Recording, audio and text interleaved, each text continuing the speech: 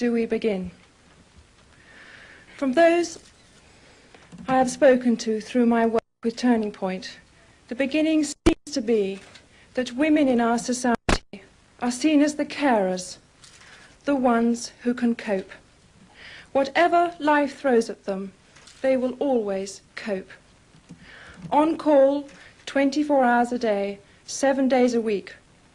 Whether their children are sick, their husbands are out of work, or their parents are old and frail and need attending, they will cope.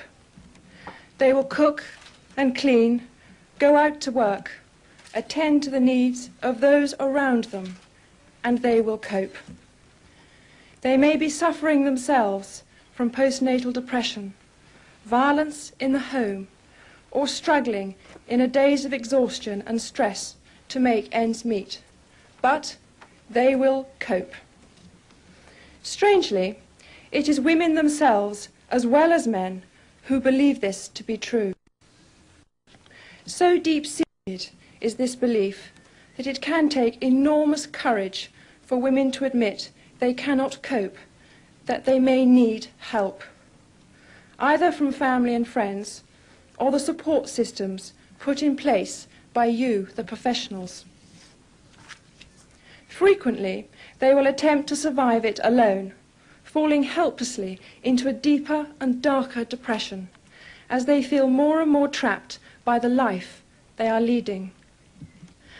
As their world closes in on them, their self-esteem evaporates into a haze of loneliness and desperation as they retreat further and further from those who could help them. Many women and men turn to alcohol to numb their pain of their despair. But because it is seen in women as less acceptable to admit to a dependence on alcohol, it often goes unnoticed. They are merely perceived as having a rather nervous disposition. The suffering behind their anxious eyes so often goes unseen. Sadly for others, the strain becomes too much, and their decision to take their own life seems to them the only way of ending their pain. Perhaps they didn't believe they deserved the same support they had given to others.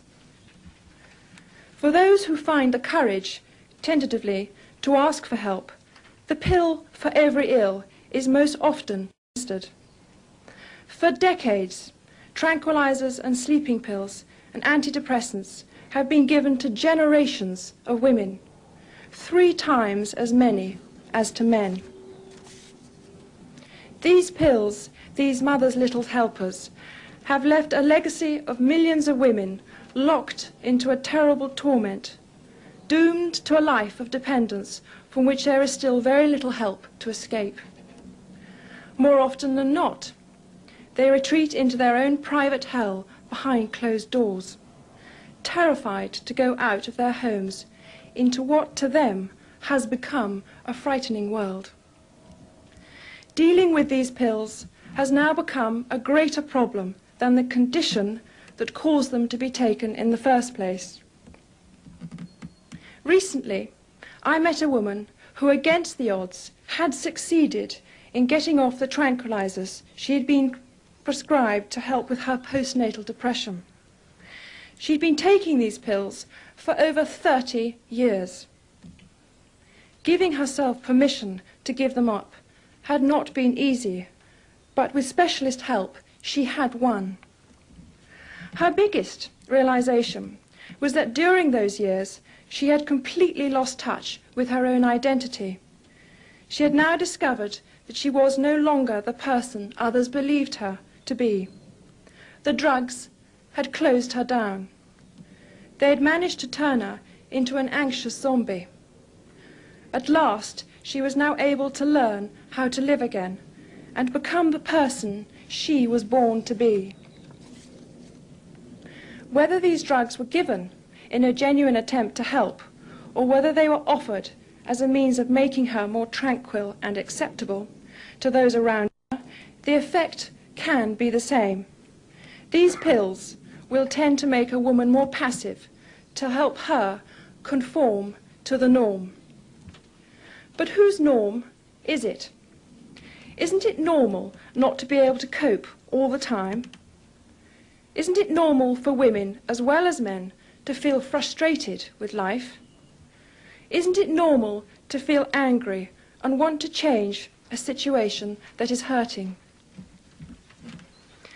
Perhaps we need to look more closely at the cause of the illness rather than attempt to suppress it.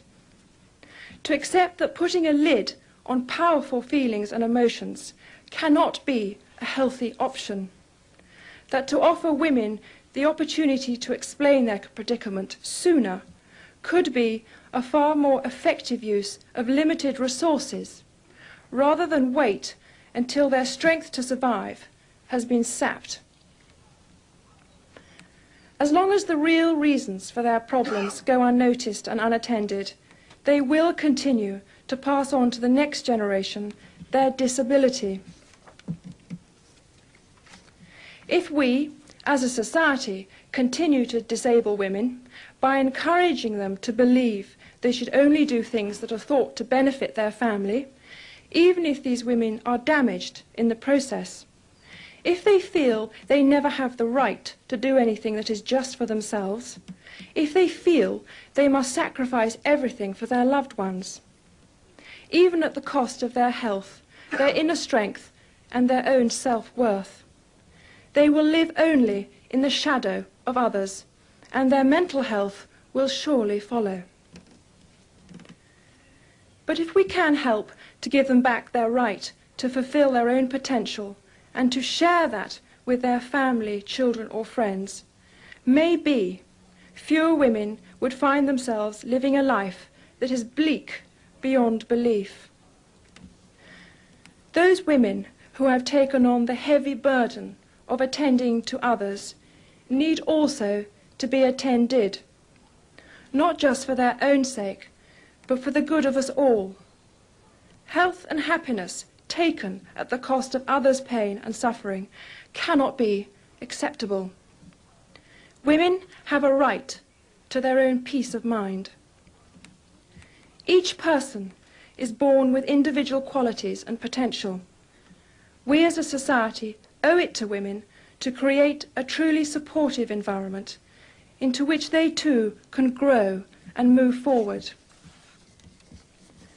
But if we are to help the quiet, desperate lives lived behind closed doors by so many women, they need to know for certain that they are not alone, that real support and understanding is there for them. I hope this conference will help us to understand the needs of women more clearly, and that you will find a way of reaching them more effectively, and help to give them back their rightful, mentally healthy life.